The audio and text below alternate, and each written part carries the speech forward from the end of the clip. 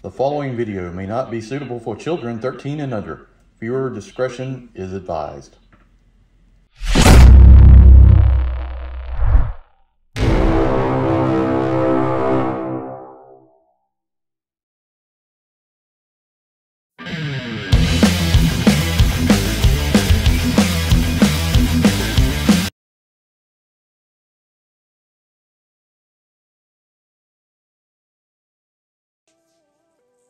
Hey everyone, Ian Utabi here with a G.I. Joe Classified Series unboxing review. Today we're going to take a look at number 49, Dusty.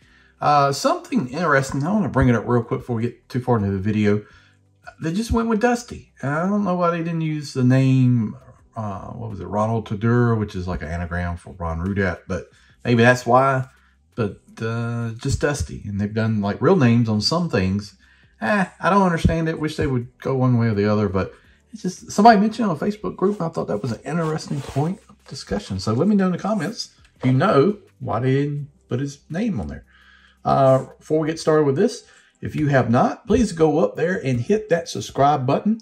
I really would appreciate it. Trying to get to 2,000 for the end of the year. I don't think we're going to hit it, but at least if we can break 1,900, I only need 4 subs. So we can do that. That'll help out quite a bit. Also, check out the other Rejecticons. It's Kato's Collection, Larkin Slayer, and Sardo New Spy 82. If you're interested in helping out the channel, we've got memberships available. You can click the join button below, or interested in donating to help the channel, hit that super thanks. You can do whatever you want to do.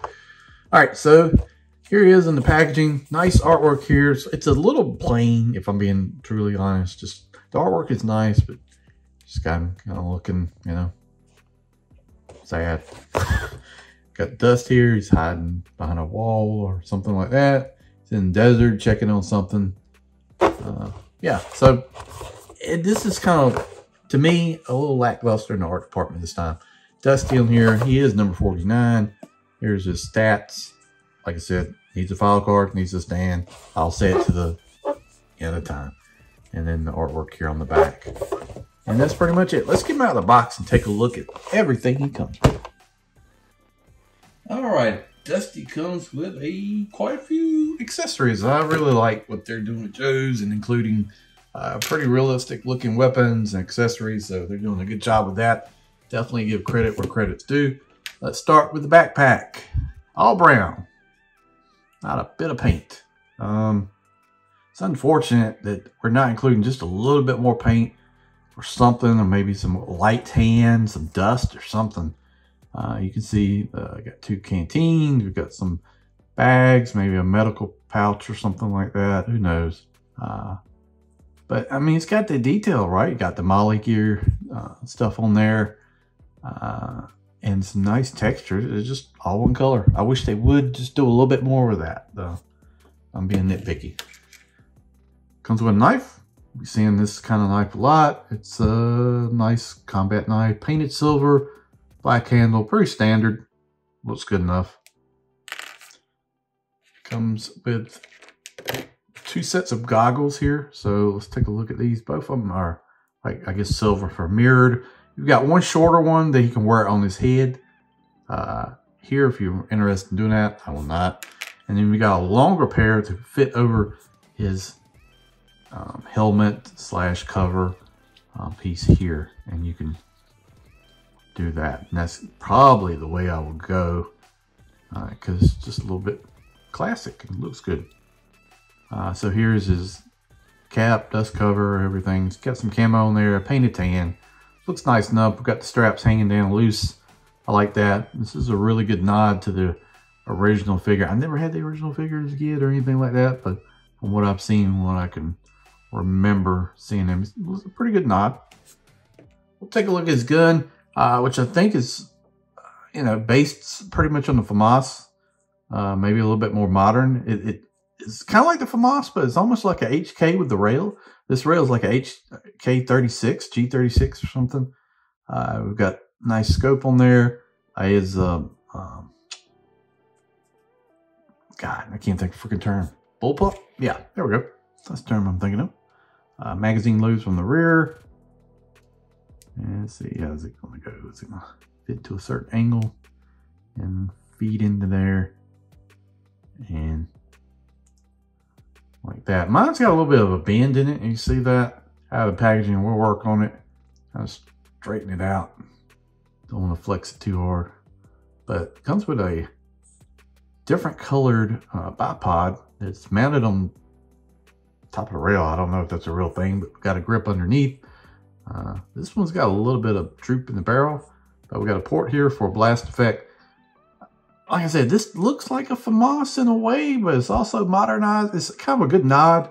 It's got some trappings of some different guns in there too. If this is based on a real one, I'm not sure which one it would be, but it definitely looks realistic enough, not, you know, spacey like they've done before. I think that magazine, is that right? There's a bullet you can barely see in the top. So yeah, this is really tight, and that's fine. You should load it at an angle, but it's not going in there. Almost like it wants to, because right, should like turn it like almost like an AK, but it's not doing it. So we'll just go with that.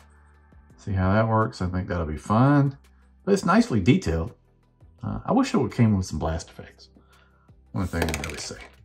And then let's bring in the figure. The figure is fantastic. Paint deco is pretty good. It's got a spot down here for the knife on the boot. Plug that in like that. His gear is very nice.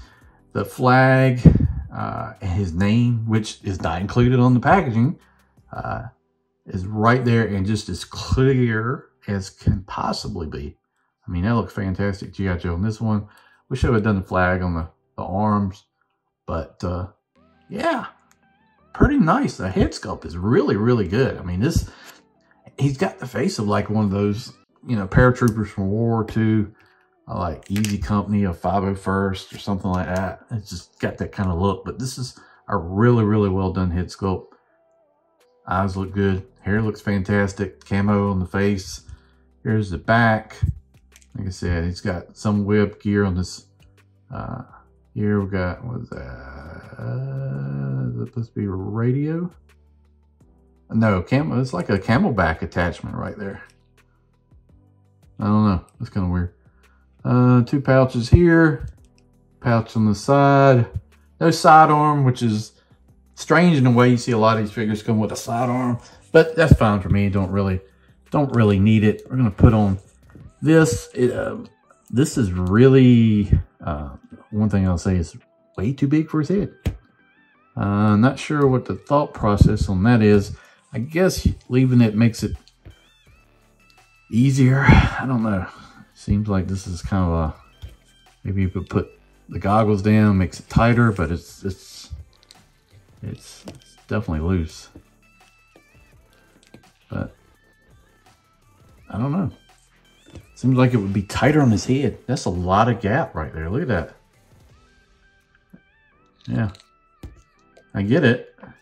It should droop down a little bit, but not like that. That's really unfortunate that it's that loose. And with it being that loose, the goggles are not going to want to stay. Maybe they will. We'll try to work with it the best we can. I'm not a fan of the way this is looking, but you know, you could always plug this over and just, yeah, you could do different things. You could wear this, put this here, and then maybe, let's see, will this work? We're going on the fly. Nope. Yeah, his helmet's way too big. It really is. It's way too loose. I get it for the neck piece, but I don't know. You can see it is just way too big. Maybe it's something I can do to kind of make it fit a little bit better. I don't think so. We'll just try to make it work the best we can. But yeah, that's tad unfortunate. And I'm bringing the goggles down, trying to make it work. We'll do it a little bit crooked and go with it. Plug his backpack in and see how that looks. Yeah, it looks good. And then plug his rifle, carry his rifle. Yeah, Yeah, that is the one unfortunate thing is the hat is a little bit too big. I don't know why they went with that. That's kind of an unfortunate decision. But overall, the figure looks fantastic. The uniform is really, really well done. Standard articulation, I don't go over it with the Joes because it's the same thing on almost every one of them. Pads look good with the knees. The boots look fantastic. It's just really well done. Other than the helmet, this is a fantastic figure. And just another great addition to the collection. Look how loose that is. That is really crazy. I don't see how else I can do anything with it, but I got to give you a fair review. The helmet sucks at this point. It's just way too loose for his head. It should be a little bit smaller. Maybe some heat, but I don't know. Like, if you don't mess with it, I think it's fine. You can make it work. Maybe I'm making too much of a big deal about it, but if you're not moving the figure around, that looks fine right there. So, plug his gun in, set him on the shelf. We're good to go. I don't really see me using these for anything.